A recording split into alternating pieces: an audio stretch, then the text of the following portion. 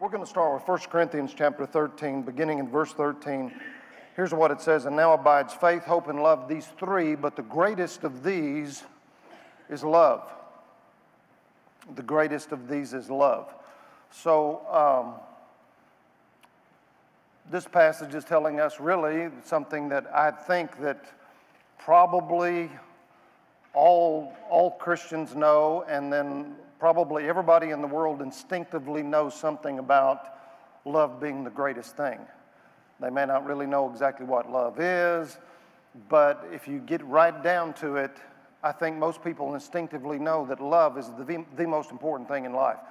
And when I say that, it's proven, and you know, that when people are facing imminent death, and they know, you know, my life's going to be over in a few minutes, or there's a very large possibility it's going to be over, that people reach out to people who they love. They don't check their 401k, they don't look at their bank account, they don't call the office and say, I just want to be sure everything's in order today. They don't check their grade point averages. When everything is kind of, you can see my time on earth is over, there's one thing that all humans have in common. I mean, the people, you know, General was here, and, you know, unfortunately he's had to deal with a lot of death on the battlefield. But one thing is, almost everybody, if they're unmarried, they're young men, they'll say, tell my parents that I love them. Tell my folks that I love them. If they're married, tell my wife that I love her.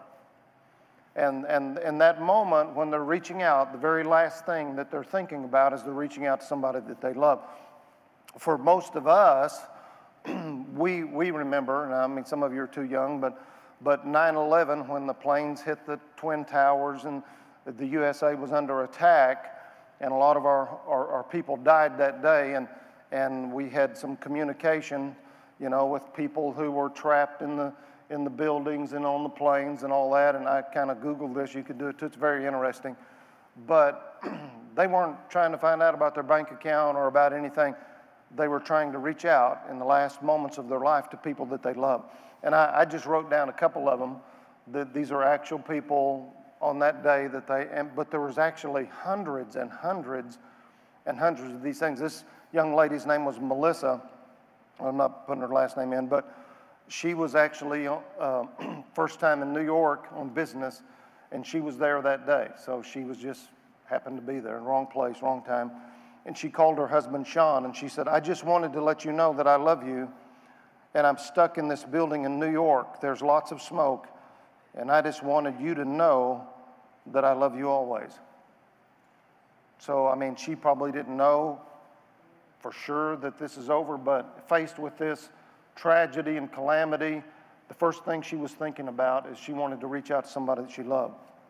I wrote down one more flight attendant, and her name was Cece, and she happened to be on that United Flight 93 that crashed in Pennsylvania and went down, and she left this message for her husband. I believe that, if I'm recalling the story right, he was a police officer, worked the night shift, and he was home, and he was asleep, and he didn't hear the phone ring when she called. And she left this message, so he heard the message later in the day. She left this message for her husband. Hi, baby. You have to listen to me carefully. I'm on a plane that's been hijacked. I'm on the plane. I'm calling from the plane, and I want to tell you that I love you. Please tell my children that I love them very much. I'm so sorry, baby. I hope to see your face again. I love you. Bye. Now, this is just typical of literally hundreds and hundreds and hundreds of texts and, I mean, phone calls, messages that were left where people were trying to get in touch with their loved ones and friends, because instinctively, when we're facing the end of life, we reach out to people that we love. Love becomes just what it says here. Now abides faith, hope, and love, these three, but the greatest thing that really matters and makes life important is love. And unfortunately, a lot of people don't live like that's the most important thing. And we don't, what I say, we don't love well. We don't love well. We realize this is really, in essence, the most important thing about life. But as we go through life, we don't love well. So in this series, what I want us to do is I want us to learn to love well. Because it shouldn't just be at the end of your life that it dawns on you, this is the most important thing to me. It's people. It's my family. It's my friends. It's people that love me and people that I love. It shouldn't just be that all of a sudden it dawns on you right at the end. It should be that we live with the consciousness of that and we learn to love well. So that's what we're looking at, and that's what we're going to be talking about, because I want to love well, and I want you to be able to love well as you go through this life. And that's really the purpose of this series. So I'm going to give you three things as we kind of lay a foundation for this morning. But the first thing is this: real love comes from God. Everybody say that out loud. Real love comes from God. Now, one reason, there are really a couple of pretty big reasons we don't understand love as a culture. It's very hard for us to grasp, because the real love, or what I would call the God kind of love, it only comes from God. You can't get it from culture. You can't even get it from your family. Real love, it only comes from God. In 1 John chapter 4, verse 7, it says, "Beloved, let us love one another, for love is of God, and everyone that loveth is born of God and knows God."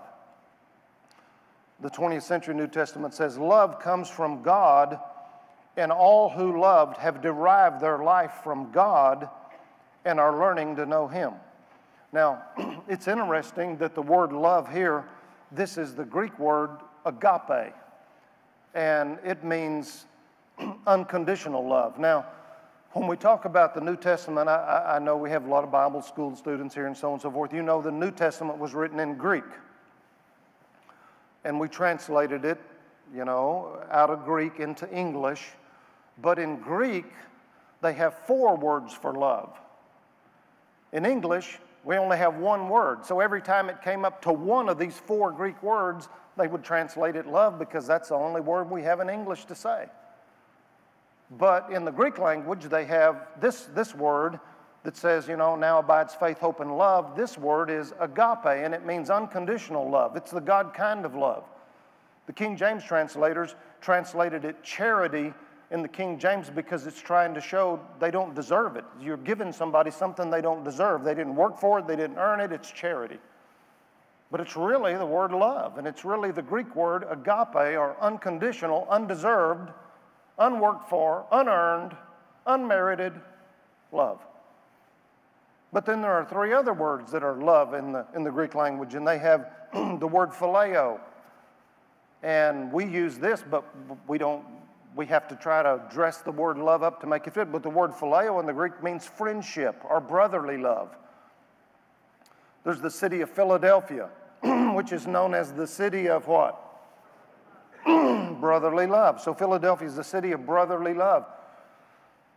And it comes from this other Greek word, which means, to have friends, to be a real devoted friend, to have brotherly love with somebody. Then there's another kind of love in the Greek language, and it's the word storge. And it results from brotherly love. It's the love you might have for a child or a baby or a real good friend. It results in, it's affection. It's hugs, it's kisses, it's holding hands, it's petting somebody. It's giving the Gucci goo to the baby and patting them and holding them and hugging them, and it's storge. And it results from deep friendship, from this phileo, and it's storge. Then there's another word in the Greek language that's eros, and it means sexual love. So when they came across any of these words, they just had to translate it in English, love, because that's all we have is one word for love. But there's actually 4 different meanings. And so in our language, that's why it's kind of hard for us to communicate about love. So we have to kind of do some things to it to make it fit what we're trying to say. In other words, 2 grown men that have been real good friends wouldn't, just say, "Hey, I just want you to know, I'll see you at work tomorrow. You did a good job today at work. P.S. I love you." They wouldn't do that. The closest we might get to something like that is "love you, bro." We might say that, or "love you, man." And that's the way men have to do it, because we don't love them the way we love our wife. But there's different kinds of love. So we have to kind of, and even in the workplace, you know, some of you ladies and some of you men, I mean, you might end a text or a message and you might say, you know, I did this, this, and this. Love you. But you wouldn't end it and say, I did this and this, period. I love you. You wouldn't do that. Why? Because you're not conveying that kind of love. You're talking about a brotherly kind of love. I love you with this brotherly kind of love. So we have to kind of put this into a language to make it make sense, because we instinctively know there's more than one kind of love.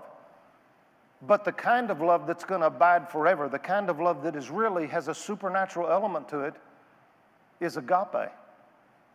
And it's a supernatural love, and it only comes from God. Agape is from God, and the way the Bible describes this kind of love is found in Romans chapter 5, verse 8, and it says, but God demonstrates his own love toward us in that while we were still sinners, Christ died for us. And it's the word agape. He demonstrates agape, unconditional, unmerited, unearned love. You didn't earn it, but Christ died for you while you were yet a sinner. He died for you, and he demonstrated agape for you.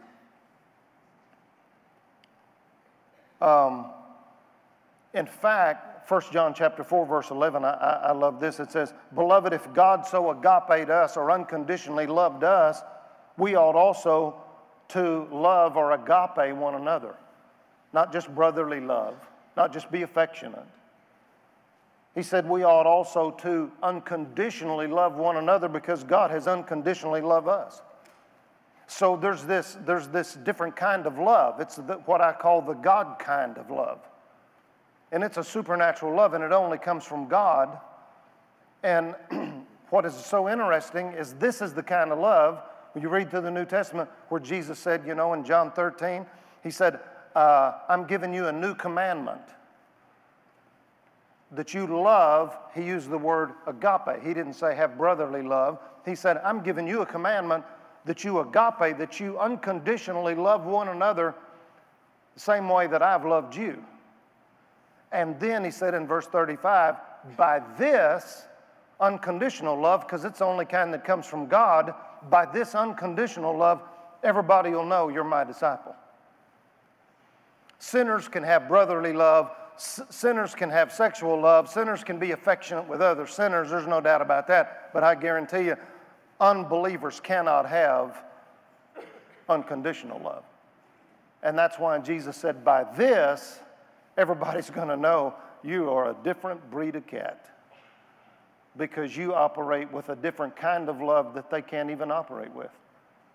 And it'll be the calling card that says, introduces the people to the fact that you are a believer, that you're a Christian. So he said, that's why he said, by this, everybody's going to know you're my disciple, because you have this kind of love, because this is the only kind of love that comes from God, and then it can produce these other types can be demonstrated. But this kind of love, unconditional love, is the love that comes from God. Can I get an amen from you? The second thing, as we talk about love and loving well, is believers have the God kind of love in our hearts. If you're a believer and you've accepted Christ, you know the Bible says God is love. Well, you've accepted God and He's came into your life. So the God kind of love actually is on the inside of you. It's in your heart.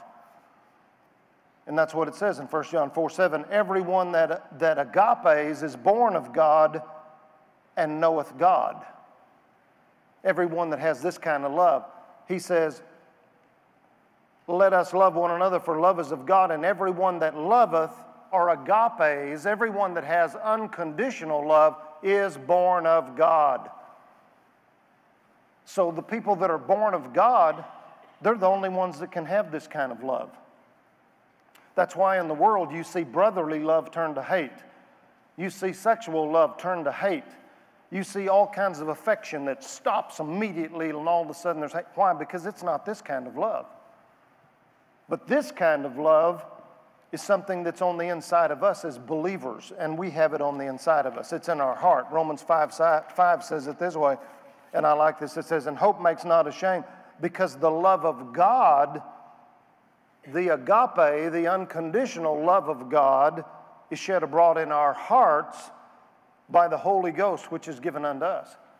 So when you receive Christ, you're actually born of the Spirit, and the Spirit of God moves on the inside of you and lives inside you, and you have this kind of love on the inside of you.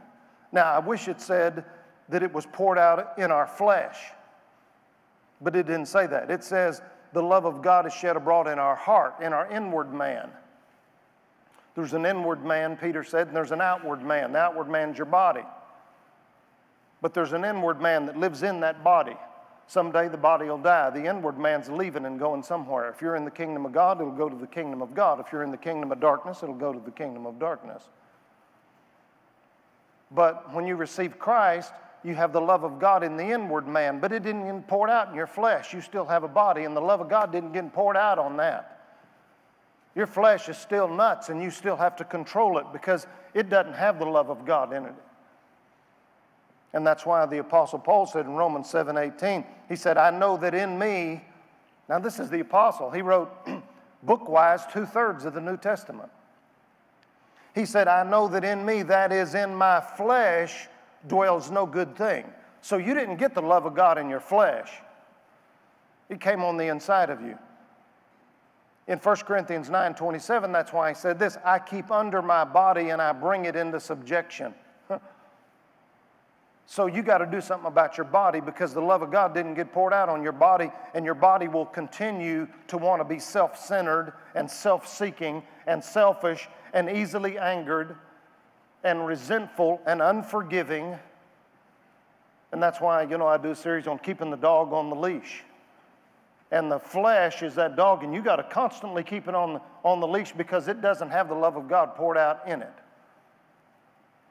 And you're supposed to be allowing and growing in the fact that you let the love of God dominate you because that's the credentials that identify you as a Christian. By this, everybody's going to know you're my disciple because you have something they do not have. You have this supernatural love. You have agape, the God kind of love on the inside of you. So we all have to learn to dominate our flesh, or it'll stay selfish and critical and proud and easily angered and envious if we don't control it and let the love of God that's in our spirits and our inward man begin to control our outward behavior. I mean, you heard about the husband and wife had gotten a big argument while they were driving down the road. In fact, they were going on a long trip, and they got in an argument about something, and so they went for miles and miles and miles, and they didn't say one word to each other. Just mad and didn't say one word.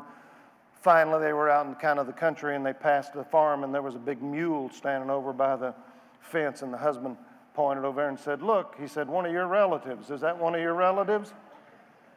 And she looked at him and said, yes, by marriage.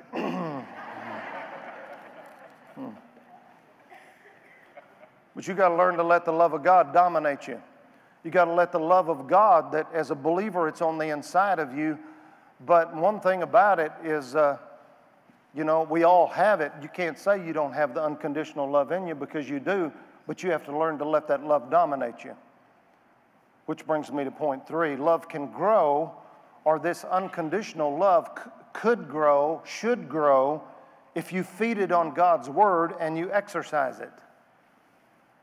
See, you can grow in faith, but you have to feed your faith on God's word. You can grow in love, but you got to feed love on God's word. And if you neglect to feed it, it don't grow. See, spiritual growth is not the same as physical growth. You're born into the world as a little bitty baby, and you just automatically grow. I mean, you just grow. You just grow. Now, you do have to have food to grow, but you'll grow. If you get food, you'll just automatically grow. Well, spiritually speaking, you can stay a baby, you can grow physically, and you can be a Christian for 50 years and be grown, be a Christian for 50 years, but spiritually stay in the babyhood state of Christianity. And just be a baby when it comes to walking in love because you haven't fed love and you haven't exercised love. If you want love to grow, you got to feed it. You got to find scriptures on love and how the love of God's in you and listen to messages on love and meditate scriptures on love.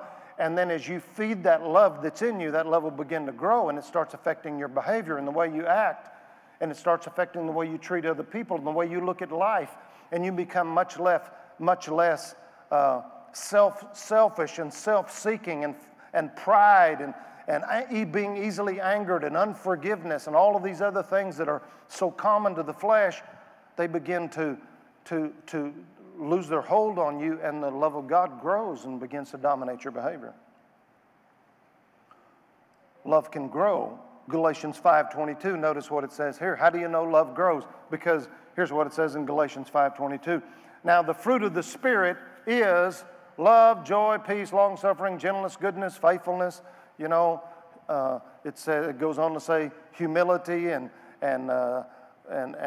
self-control. It lists these fruit of the Spirit, but notice the first one that it lists is love.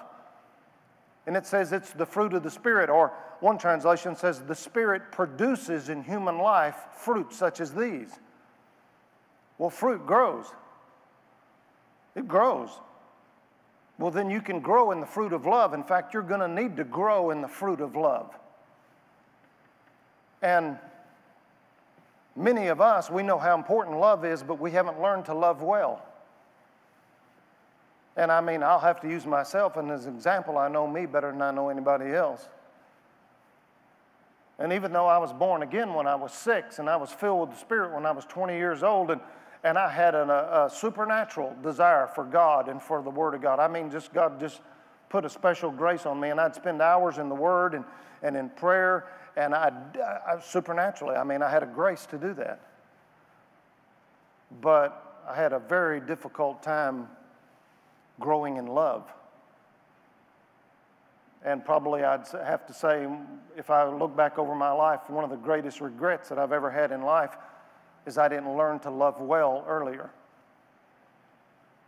I was consumed with, I wanted to accomplish God's will for my life, and I was consumed about that. I was very busy. I worked 3 jobs most of the time when my kids were little. I worked 3 most of the time. One of them was volunteer, but the other 2, I worked 48 hours on another job, full-time job, and then I would work part-time. And I can look back and I can say, I wish I had loved better. I didn't love well because I was consumed with trying to provide for my family and just trying to make ends meet and trying to do what I felt like I was supposed to do. And I could have been a better husband. I could have loved well, better, much. I could have been a better dad. So I'm wanting you to learn to love well now while you're young. Because in reality, it's the very most important thing. There's 3 things that abide: faith, hope, and love. But the greatest thing that you can do in your life is you can learn to love well right now. Learn to love well. Grow in this. And we all have to learn to do that. I remember, I had a short fuse and didn't control my emotions very well, didn't control my words very well. One time we were working on the house. We had a pier and beam house, and we had plumbing problem. My wife said the kitchen is all stopped up and it's not working. I kept pouring Drano in it. I thought that'd do it, just get it done. It didn't work. So finally, back during the day, I saw my uncle there was a can of, it was like pressurized air, and you could put it on there and it would blow the clog out. And I thought, I'm just going to try that. So I got a big can of this pressurized air. You could buy them back then. I don't even know if they do that anymore. And I put it in the sink, and I screwed down the other side where the disposal was. There was the thing. I screwed it down where it couldn't come up through there and made it tight.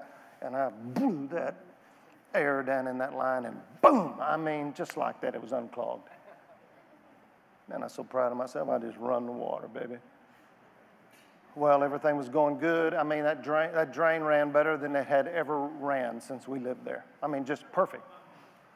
And about 2 weeks, I pull up from work one day, and I pull up under the carport, and I smell this god-awful smell, and I see stuff running out from under my house. And so, I got out of the car and I go look, and for 2 weeks now, we have been, when I blew the pipe in 2. And we've been grinding up food and just dumping puke under the house for 2 weeks, ground up rotten food for 2 weeks under the house, puddled all up under the house, all up under there. I thought, oh my gosh. Now, I would have called a plumber. They would have charged me $1.5 million in order to do that, but I didn't have any money, so I had to take care of it myself. So I waited till I was on shift work. I waited till I had a couple of days. I thought, man, I'm gonna have to do this. So I got some tools together, and this was a pier and beam house, and it was low. I mean, it was low to the ground. There were some spots under them. They had nailed through the wood floor, nails sticking down all under that. And I'm pretty thick, and I mean, I had to just get right down low to get under there. So I knew after looking in there, this is gonna be bad. So I had a job, and she had a job. Her job was to listen to me. Okay, that was her job. I might need a tool, and there was holes under the foundation, on the side, so she could throw tools in, so I didn't have to crawl through the puke back and forth to get my tool. I wanted to be close. Her only job was to listen. Just listen. So I got what tools I thought I might need. I got a saw, I got some stuff, try to get on. I get up under there, and the clog, the problem was it was somewhere else way down in the line, and it was a metal pipe, and it was all stopped up. Just horrible. So I get up under there. I see I don't have the right stuff to do it, so I'm hollering to her. Her job is to, okay. So I'm hollering, and there's no response. I mean, there's just that much wood between me and her. I mean, no response. I'm hollering, hey, I need you. And I wanted to get a sawzall. I had some tools. I want you to throw it up under the house so I don't have to crawl so far through this puke. Because when I crawl through the stinking stuff, every few feet, I mean, I'm crawling, I'm doing like this.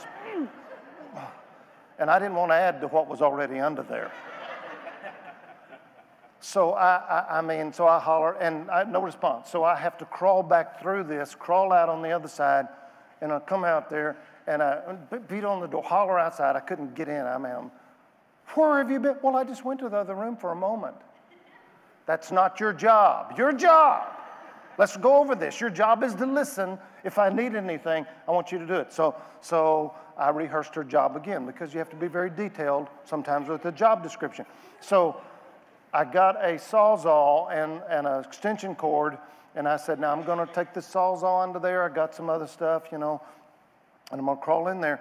But when I give you the word, you plug it in, because I didn't want it being plugged in at the wrong time. I mean, this was wet and just meh.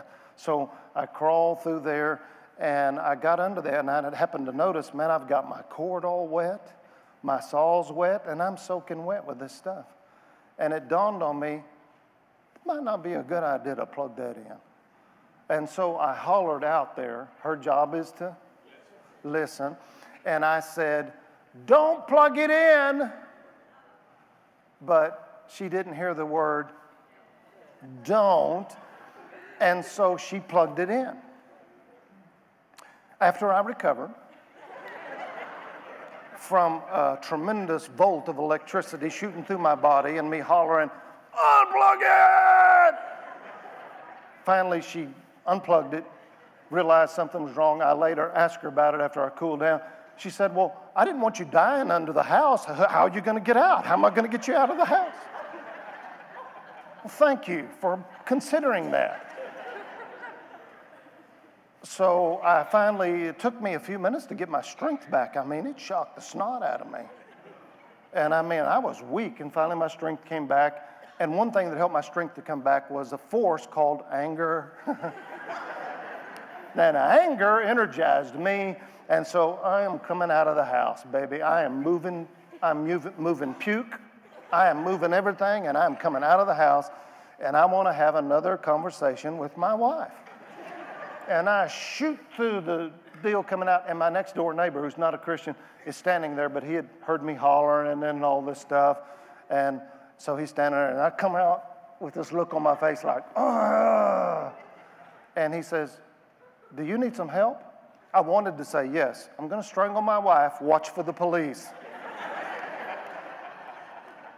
But I didn't say that. I just kind of, and I knew you've got to control yourself. You've got to control yourself. So I kind of swallowed and controlled myself and did pretty good, and we finally got through all of that mess. But it's been a process of having to learn to let the God kind of love dominate me. And I can guarantee you, you're in the process too. If you're really a believer, God's going to deal with you about this, because this is our number one commandment. He said, a new commandment I give you. He didn't say, I'm giving you 15 things here you need to do. Disciples, write this down. Jesus said, I'm giving you one commandment. The New Testament says that if you keep this one commandment, you actually fulfill all of them. All of them are tied to this. Love. Agape. Unconditional love. It's not selfish. It's not prideful. It doesn't hold a grudge. It doesn't even take into account a wrong suffered. Well, there's not very many Christians that grow in that. There's people that have been Christians 20 or 30 years and they still get mad and hold a grudge and they don't forgive, and it's because we haven't learned to love well. But that's the mark of being a Christian. And we're supposed to grow in this and exercise it. And every time that you bite your tongue and you want to say something, every time you control your emotions instead of having a fit and being mad and upset, you're growing in love. Every time you keep your flesh under control, you're growing in love. And every time you feed it on the Word of God and you hear messages about love and you practice it in your life, guess what? You're growing in love. And the Bible tells us to grow. Fruit grows. And we need to learn to let this grow in our life. In 1 Corinthians chapter 14, it's interesting. In 1 Corinthians 13, he talks about, it's what we call the great love chapter, the chapter that's on unconditional love. And then, it wasn't written in chapter and verses. We added that to find stuff. It was just one scroll all written down. And so it goes to 1 Corinthians 14. It's really the same thing it was in 13. But it says in 1 Corinthians 14:1, eagerly pursue and seek to acquire this love. Make it your aim, your great quest. That's really not a suggestion. I mean, Jesus said that this is the commandment that I've given you, that you love one another. And it's going to be the calling card. It's going to be able to identify you, that you're a believer in me because you have unconditional love. And then here, inspired by the Spirit, Paul says, what are you supposed to be seeking in life anyway? Well, I'm building a business. Well, good. I mean, I want you to. But if you'll do this first, it impacts every other area of your life. As I go through the series, I'm going to prove to you that if you do this and you seek love and you grow in the God kind of love, agape, not just brotherly love, not just being affectionate, not just being nice to people, but this kind that only believers have, it affects everything. I'll show you scripture that proves to you this affects everything. It affects your finances. It affects your health. It'll affect your mind. It affects everything. That's why when you sum it all up, it says there's three things that are important: faith, hope, and love. But the greatest thing, if you want the greatest thing, it's love. And you need to pursue that and seek to acquire that and grow in that and make it your aim and make it your great quest. And so I've been on this quest. I'm not perfect at it. I can't stand up here and tell you I walk in the God kind of love perfectly with my wife. But I can tell you, I haven't arrived, but I've left. And I don't control my emotions perfectly, but I haven't arrived, but I've left. And I've made great strides in not being self-seeking and putting my own interests first. And great strides in learning to be patient. I've made great strides in it because I took the time to make this important in my life. I took the time to really make it my aim and my great quest, and I began to feed love. And I back, it's been many years ago, so we had a computer at work, and you could type on it, and it would print paper out for you. So I typed 1 Corinthians 13, 4-8 in the Amplified Bible, because that's where it describes love and says love is patient and kind and doesn't even take into account when somebody does you wrong. And I typed all of that out, and I put one in my pocket, I put one in my car, took one, put it by my bedside, and I began to feed love. Because he told me to make it my aim and my great quest. And I just took him at his word, and it began to change everything. It began to change everything. And it is an amazing way to live. You don't have to live angry. You don't have to have unforgiveness. You don't have to go around getting your feelings hurt all the time. You can live to where there's another love. It's not just brotherly love. It's not just being affectionate. It's another kind of love. It's agape. It's a God kind of love. And you can live to where this love dominates you. You can learn to love well. And if you'll do it, and then we're going to go through the series. And if you'll do this, I promise you it's going to make a huge impact on your life and your future. It changes everything. Learn to love well. It is important. You know instinctively how important it is to love people. You know. So let's learn to love well as we go through our life. Can I get an amen from you?